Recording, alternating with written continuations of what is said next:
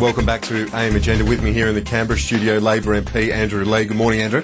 Morning, Kieran. And in our Melbourne studio, we've got Liberal frontbench Senator Mitch Fifield. Senator Fifield, thanks for your time. First of all, to you, your Victorian Liberal colleague Ted Baillieu signed on, very complimentary of this deal. Colin Barnett of WA has as well. Barry O'Farrell's holding out, but you'd have to think if Julia Gillard can win over the two Liberal premiers that there's a fair bit of pressure on Mr O'Farrell to toe the line if he indeed is successful in New South Wales. Well, Kieran, you've got to keep this so-called deal in perspective. This is Labor's third hospital reform deal in 3 years. In 2007, we had Kevin Rudd say that if the states hadn't fixed the public hospital system by 2009, that he'd take it over. He didn't do that. He didn't introduce legislation to give effect to a referendum. We then had the new concept of the dominant funder, the Commonwealth taking that role. And I remember sitting in this studio in April last year when that deal was announced, and those two magic words, dominant funder, were meant to solve the public hospital system. Essentially what we had then was a new accounting system which was meant to fix our public hospitals. Well, that all fell by the wayside. Nothing happened between April and today. Julia Gillard has completely junked the second health plan of Labor. We're now onto the third plan, and Julia Gillard's third plan is essentially to introduce a new post box. You take the same money, the same taxes from the same taxpayers, you give it to the same hospitals, you just put it through a different post box, and that's meant to magically solve everything. At the moment, we don't have a deal. We have a heads of agreement, and we have no reason at all to think that this will result in any reform, in any improvement to patient outcomes, that it will be any better than the previous two plans. Andrew Leigh, the Prime Minister has had to back down on a number of issues, as Mitch said, on the dominant funding position that the former Prime Minister had, and on the clawback of GST. It's certainly a different looking reform than what we had seen last year. Well, Kieran, I think it's important with health not to get too caught up in the politics and personalities, the whole thing, and to focus on the substance. First of all, this is a big deal. $16 billion of new funding, 1,300 new hospital beds. I think that'll be welcomed by a lot of your viewers. But more importantly, it starts to deal with some of the substantive reform challenges in health. We've known two important things about health care in this country for a number of years. First of all is that Australians spend too much time in hospitals. So our reforms are partly about trying to improve primary health care, making sure GP services are better, and that patients aren't presenting in emergency rooms for things that a GP should have done. So part of our reforms are looking at that. The other is making sure that we've got the funding structure right, that we're actually paying hospitals in such a way that makes sure that they do the most with that money. That's what activity-based funding is. It's a really important reform, and it's critical that we don't undersell this new independent health authority, which is going to do the pricing of that. It's new stuff, but it's critically important stuff for driving reforms in hospitals, making sure all Australian hospitals are learning from the way in which the best hospitals do things. The Prime Minister was elaborating on that point about the central funder and the local networks and how they would work together with that. In that interview she did with David Spears a little earlier this morning, let's recap a bit more of what the Prime Minister had to say specifically in that area. The states will make agreements with local hospital networks about what will happen in those networks. So you may agree with a local hospital network that they're going to specialise in knee operations and hip replacements, that in a major city they're going to really focus on elective surgery and driving down waiting lists, making sure people are seen on time. Then, of course, because we're funding activity through an efficient price, we would step up to being partners in funding for all of that, and we would all know where the money's gone and what it's gone for because of the funding body. Senator Fifield, this argument that the central pool of funds will help monitor, scrutinise where the money is going, doesn't that make sense in terms of transparency, so at least people and patients know where the dollars are being spent? Well, it's hard to follow with this government. The central pool was abandoned under Kevin Rudd because it supposedly represented more bureaucracy. Julia Gillard previously said that the most important thing in hospital reform was that the Commonwealth is the dominant funder. Well, the Commonwealth isn't going to be the dominant funder in this system. The unnecessary bureaucracy, according to Kevin Rudd, is now the centrepiece of this new health funding agreement. It's just very hard to keep track of what Labor's key benchmarks are here. Kevin Rudd said that he thought that a system which was nationally funded and locally run was the right approach, and we agree with those two principles, and that's what we put forward at the last election, was that we should have local hospital boards and that we would look at having national funding. Now, those two key criteria, which Kevin Rudd set as the benchmarks for a good national hospital system, have been junked by Julia Gillard.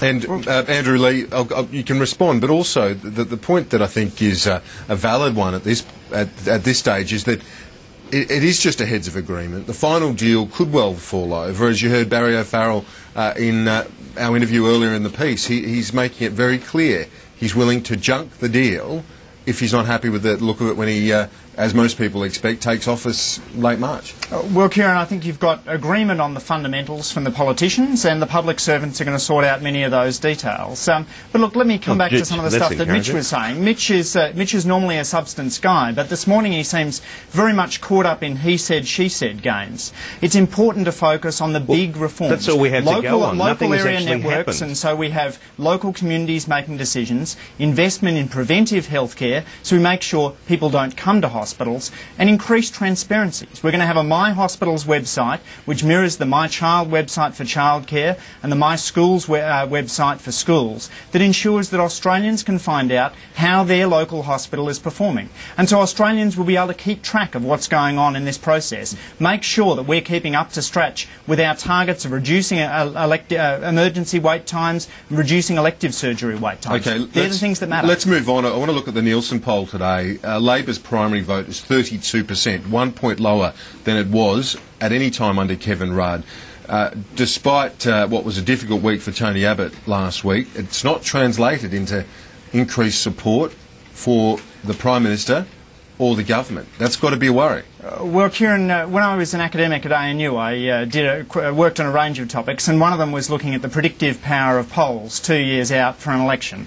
Turns out that a poll 2 years out from the election has absolutely no predictive power as who's going to win. That's actually true of a poll 1 year out, even 6 months out. Polls are not particularly powerful. So you're just wasting your time if, as a politician, you think you can learn anything from day-to-day polls. It's much more important to focus on the reforms, activity-based funding, transparency, more doctors, more investment in the healthcare system, not to mention the big topic of rebuilding Queensland, which I hope we'll get a chance to talk about this morning. Senator Fifield, can I ask you about the poll, particularly in light of some of the internal tensions that have been around within the Liberal ranks? Do you think the fact that Tony Abbott is still in front, the coalition is still in front, at least in terms of the polling numbers, that might boost morale and try and smooth over some of the tensions?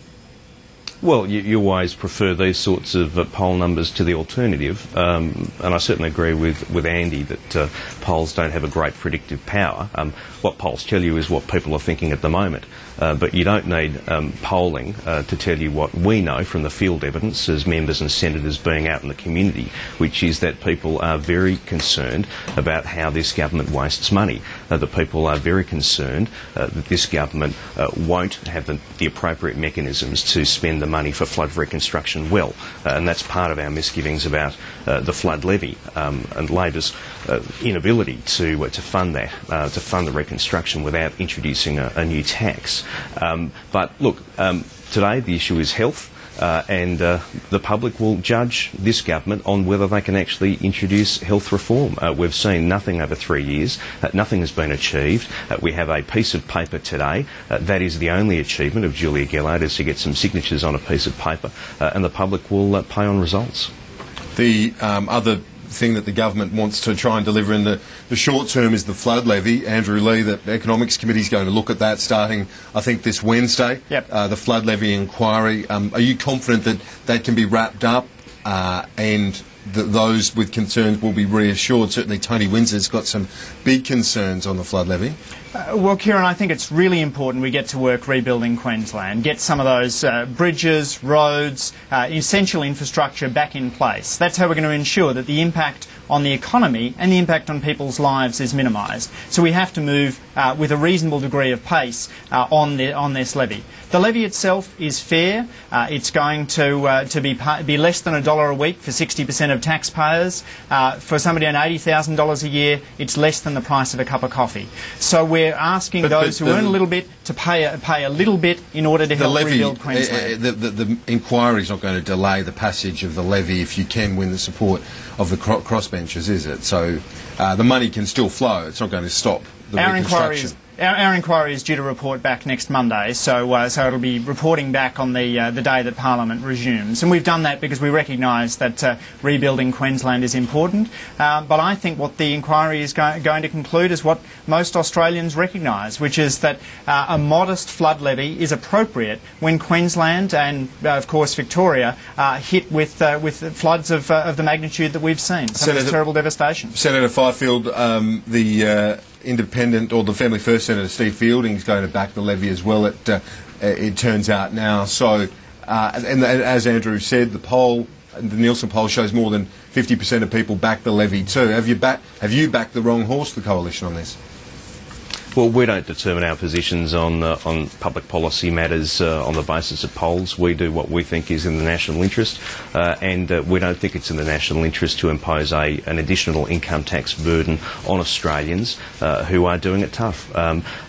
Those who haven't been directly and personally impacted by the floods are still facing cost of living pressures. This government wants to add to those with a carbon tax. We don't think another tax should be added, so we're very happy to stand by our decision to oppose this new income tax hike. Senator Fifield, thanks for your time today. Andrew Lee, appreciate yours too. Great to see you both. Thanks, Kieran. That's all for this edition of AIM Agenda. Join Ashley Gill at 12:30 Eastern Daylight Time for Lunchtime Agenda. I'm Kieran Gilbert. Thanks for your company.